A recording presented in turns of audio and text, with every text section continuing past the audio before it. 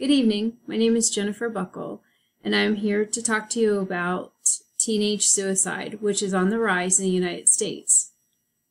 It is the third leading cause of death amongst high school students. It is important for the medical staff, teachers, and parents to know how to identify signs, symptoms of depression, and how to help the child in need. Teenagers today are faced with many difficult factors that may cause depression. We will talk about different problems that teenagers are faced with today in today's society and learn about ways to help the troubled ones.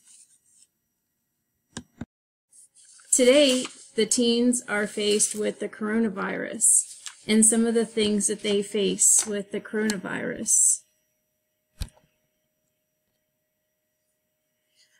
They have fear about loved ones' health, changing, and there may be a change in their sleep or eating patterns, difficulty sleeping or concentrating. And this can worsen their medical condition, so if they already have depression or anxiety, this can really make it on a rise. Social isolation due to the quarantine, and now the kids are forced to do homeschooling. And we're going to take a minute, we're going to talk to a couple of our local teens about how they're feeling through this quarantine. Make sure you introduce yourself.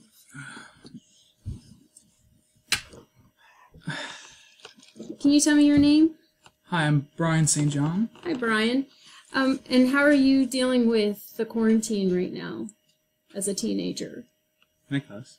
No, you cannot cuss. Subpar, to put it politely. And what kind of changes are you facing?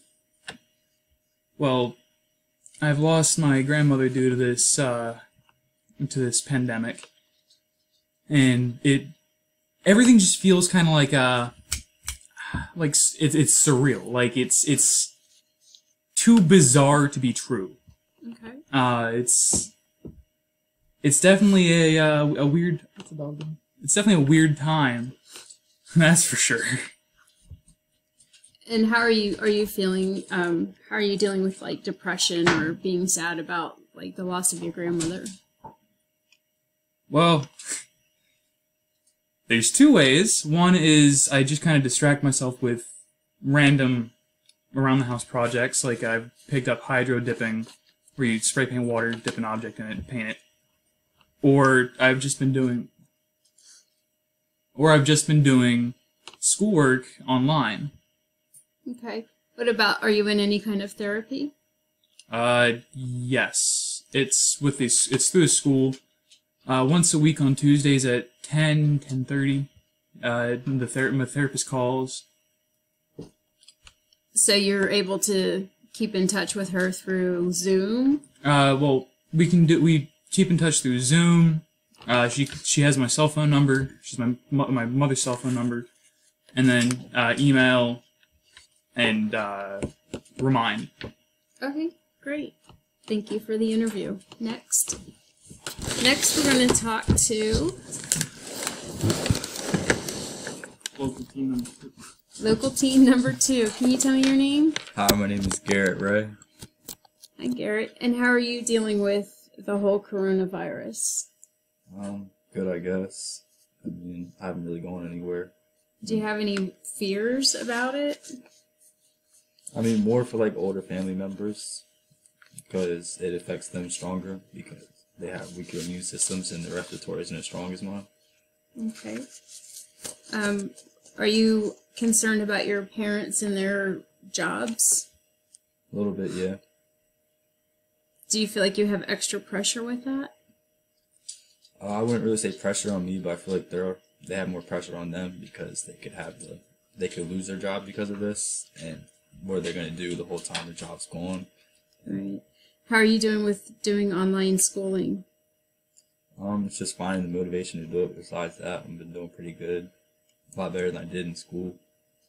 And do you do any therapy? Yeah, actually I had therapy today. And how are you able to do your therapy? Through Zoom calls. That's nice. You have that support. That's great. Thank you. Some other concerns that other kids have had is they're feeling it's not a panic because of the virus itself, but because of isolation and panic. Some of the kids are trying to do suicide because they don't know how to deal with the isolation. Other things are the economic crisis, the increase of unemployment rate, poverty, homelessness, and if their parents are essential employees, the fact that the parents can get it and also bring it home.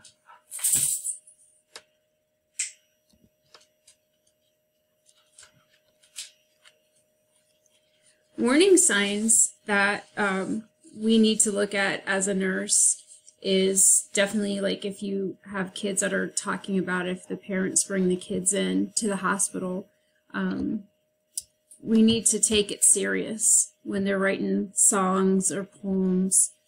And the music that they're listening to sometimes can be a hindrance. And if they're pulling away from the family, if they're losing interest in things that they love, like sports and their favorite activities, some other things as a nurse, we have to educate the family, help them figure out like what to look for, and provide them with the proper places to go. Another thing that they do is self-harming. They do cutting. These are the three. Well, they do guns are involved, cutting, hanging, and ingesting.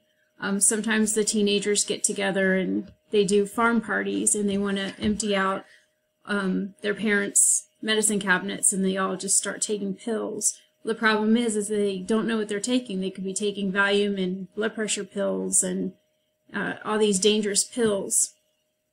So parents need to know, if your drug's out of date or you're no longer taking that medication, take it to the police department. They have a disposable box. Just put all the medications in there. Keep your medications locked up. If you have handguns, make sure they're in a safe, locked. Make sure that the ammunition is locked separate.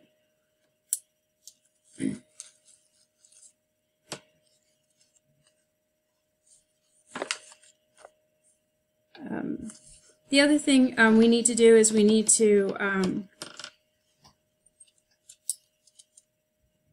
make sure that you know your kids' friends. And that's something that's really important. If they start hanging out with somebody you don't know, you need to get to know them. You need to know where your kids are. You need to look at their phones every once in a while. We have to try to help parents learn the balance between being just a concerned parent and being overbearing. The nurse needs to take the opportunity to teach the teens about the social opportunities, how to say no to drugs, how to say no to sex, talk to them about preventing alcohol abuse. As nurses, we have to do a lot of teaching.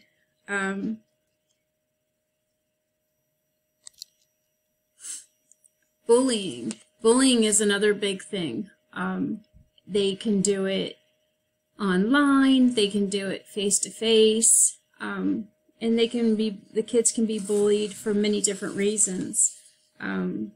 If they just don't have the right shoes or the proper brand name.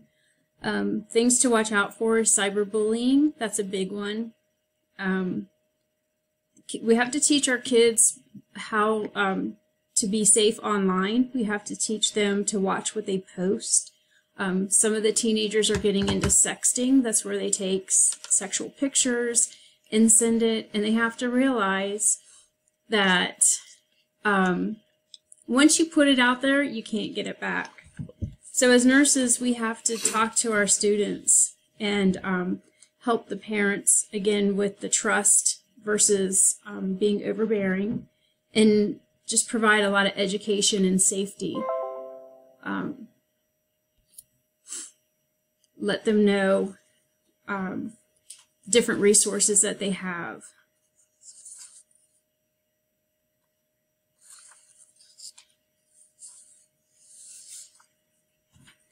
For treatment, they'll go to, if you have a child that could be suicidal, you want to take them to the emergency room. And what they do is they get, well, first, as a nurse, you have to know what your policies are for the hospital, what assessment tools and assessment questions you use at that particular facility. And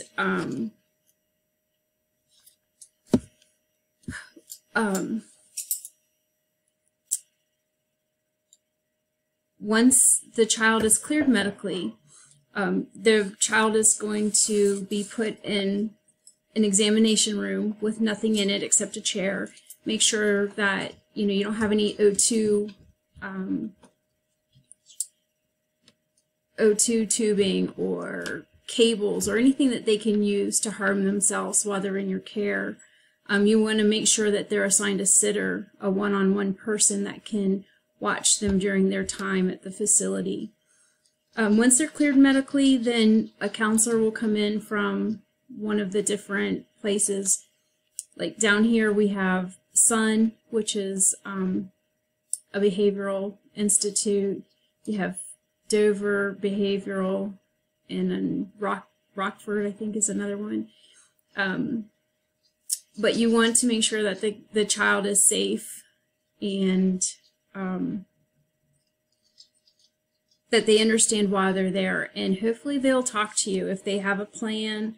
We have to make sure the parents understand that this is real. This isn't, just a cry for help.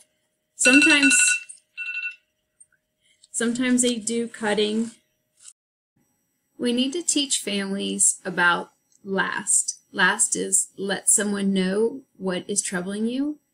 A is ask for and accept support of others. S is for sharing feelings. And T is for telling an adult who can help. In conclusion, we need to make sure that we do not isolate the child.